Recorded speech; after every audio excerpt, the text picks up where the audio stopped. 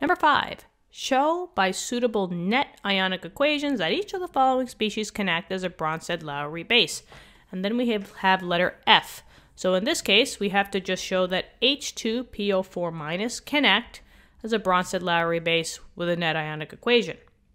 Now, just as background information, Bronsted and Lowry were two scientists back in the day that came up with the same idea. They didn't know of each other. They worked on this independently, but they came to the same conclusion.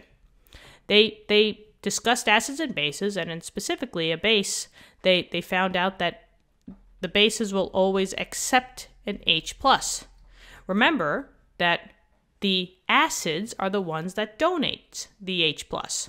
So if the acids donate the H+, the bases always have to take or accept the H+.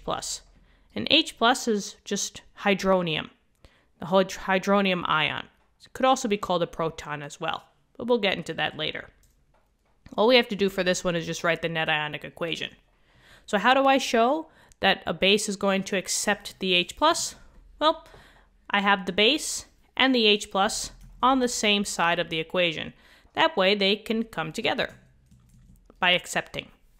So my base is this, so that's what I'm going to start with.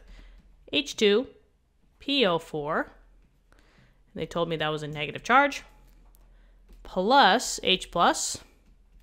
And anytime that you have charged ions in a net ionic equation, that's always going to be aqueous. So I could say aqueous and aqueous. And also, acids and bases, they're going to be aqueous as well.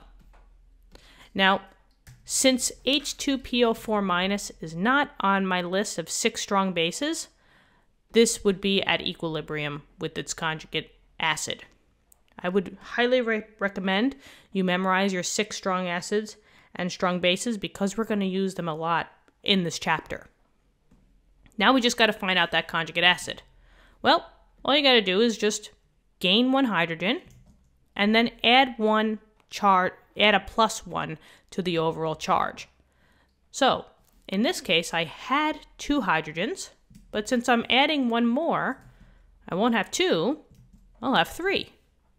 So basically it would just be H3PO4. So that's what it means to gain 1 hydrogen. You just take this compound and add a hydrogen to it. And now I just have to +1 to the overall charge. The H2PO4 was a negative charge. That means that it was a -1. So when I come over here, I say, okay, I started with the -1, but I got a +1 because I added a proton or a hydronium ion, an H+. So -1 plus 1, -1 plus 1 is 0. So I don't even have to write anything here. Since this is an acid, AQ. And we're done.